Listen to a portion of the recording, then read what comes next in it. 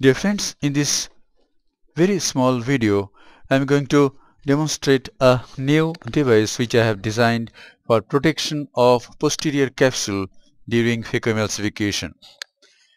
I have named it Posterior Capsule Protector, PCP. Here it is.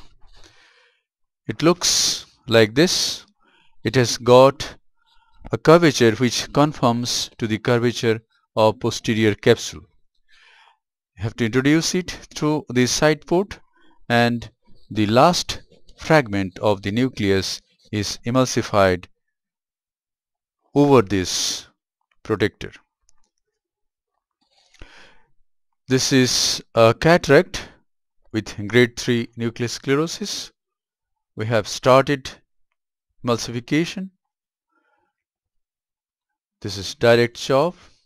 What I am going to do is I am going to emulsify all the fragments except the last fragment. And when the last fragment will be emulsified, I am going to use the device that I have shown, which I have named PCP, Posterior Capsule Protector.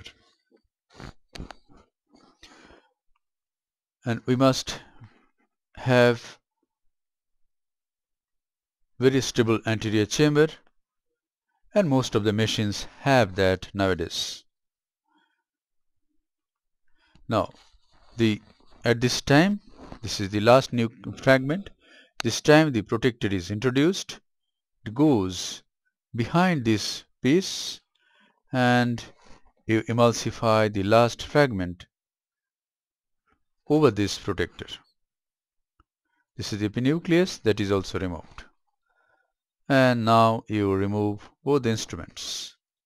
That's it. So this is a very useful instrument for protection of posterior capsule.